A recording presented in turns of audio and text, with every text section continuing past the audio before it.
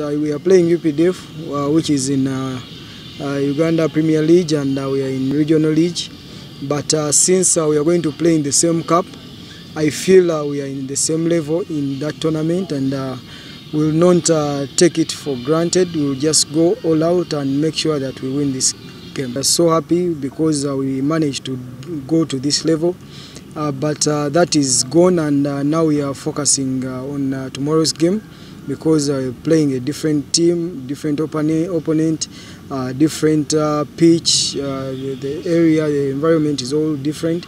So we'll have a different approach, and we'll make sure that we play accordingly. We have a number of players who are not 100% fit, and we are doing all possible ways to make sure that we field some of them. But we'll only use the available players, because there are also licenses that we have not got. Our target in Stanbic Bank is to go as far as we can. Mpozi oluvanyuma lw'okujja mu timu ya Proline batuwa UPDF.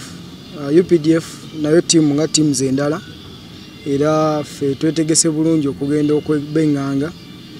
Tukkiriza nti nno okusinziira engeri gye tweteeseteeseemu, tuli bamalirivu era tuli bamativu nti nno omupiira gwa leero ogw'enkya tugenda so ogusamba era tujja guwangula. Levels zaawukana, kituufu nnyo levels zaawukana, bali mu Super League ate ffe tuli mu region, naye ekyo tekijja kutulobera kufuna buwanguzi bwaffe.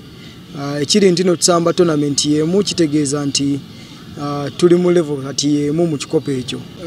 Tulinamu abasambi abatali 100% fit, tukyabuusabuusa oba banasobola okusamba omupiira gw'enkya, naye nga bwe ntera okwogera, kikulu nnyo okubalira ku basambi abali available abaliwo. So tulinamu abalinamu obukosefu, then all licenses tetunnabafuna era, naye ndowooza abo tebajja baba amakulu nnyo ku lunaku lw'enkya kuba tetulina kyakukola. Ffe twagala mu kikopo kino genda ewala ennyo paka gye tusobola. Impala is not a lower team, as you say. The leagues differ. We are in Super League, they are playing in a regional league, but football doesn't differ that much. Only the levels in the leagues differ.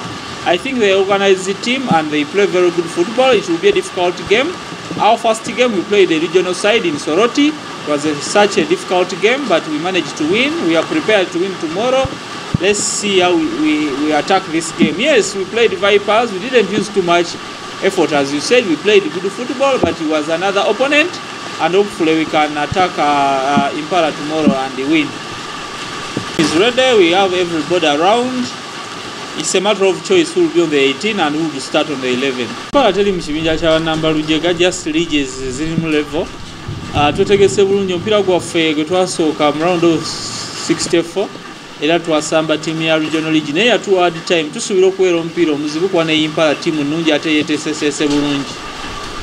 Mangi tetwagisuuza obubonero, omupiira oba wagula waffe twali tuliidinga, ndowooza ye yatusuuza obubonero bubiri. Naye buli mupiira gwa njawulo, Uganda Cup ne Impala timu ya njawulo nnyo ku Viper. Every game ojja attackinganga bweri, so nsuubira guno omupiira mulala ne strategy erina kuba ndala. Coach nali nsambyeko ekikopo kino ne Sinagye ne ntuuka mu semi-finals. Ekitooto kyange kusambako finals za Uganda Cup. Nsuubira nti strategy gye tulina okulaba tugisamba nga UPDF.